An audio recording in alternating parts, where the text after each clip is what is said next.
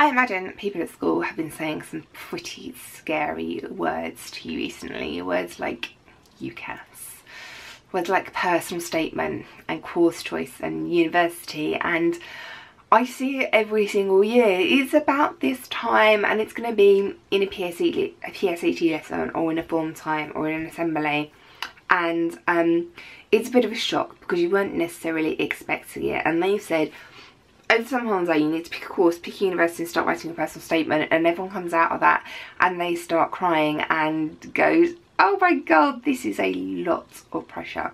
And it is a lot of pressure, and it is really scary because this is potentially the first time that, you know, you've had to make a big decision for yourself. When you came to pick your A-levels, the choice of where to go was probably limited by where you live, where you get to. So maybe you had a choice of 10 places if you were lucky, or maybe you had a choice of 2 places or 1 if you weren't so lucky. Your choice of courses was restricted by what was offered. Not everywhere offers law or politics, so maybe your choice was restricted. So while you had choice, it was limited and restricted by circumstance. It's not necessarily limited and restricted by circumstance anymore. I know this sounds so cheesy, but the world is your oyster. You can go anywhere you want to and do anything that you want to, and that is amazing and that is brilliant and that is such an opportunity, except it can also be such a crushing pressure and responsibility, and you don't know where to start and you don't know what to do, and it's okay. I get it. I know how you feel because I know this happens every single year. So I have made loads and loads, I think it's like 80 odd videos taking you through right from the very start. How do you pick a course? How do you know what courses are out there? Because there are some courses out there that I bet you didn't even know existed.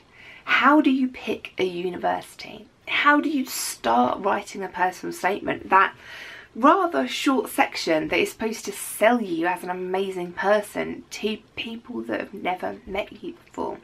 How do you make sure you've made the right choice?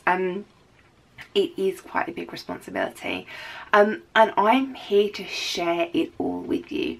So I've made you loads of videos, I've written you loads of stuff. You can go to my website and download loads and loads of stuff from there and read the articles and watch the videos, and I'm here to help you every single step of the way with this scary and awesome responsibility that has been put on you in the middle of revising for your end of year exams and thinking about preparing for year 13.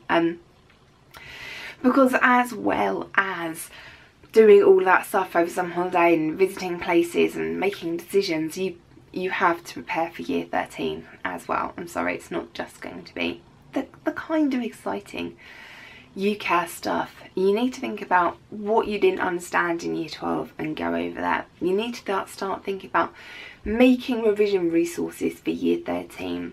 Think about that summer, or think about year 11, which hopefully you can still remember, and think about potentially how stressed you were and what sort of things you could have done to make it easier, and then try and replicate that for year 13. What do you wish you'd done in somewhere between year 10 and year 11 that you can do now to make year 13 easier? Is it making flashcards? Is it making notes? Is it going over stuff that you didn't understand? On my website, I am trying to produce as much stuff for A-level as I can. There's some stuff up there for A-level chemistry already. A-level biology stuff will be going up soon. And then there's going to be videos, revision guides, workbooks, multiple choice questions, predicted exam papers, all coming just for you guys. So yeah, you have quite a lot of stuff to do over the summer. I'm going to put a load of links for you so that you can go and look at what I've got for you already.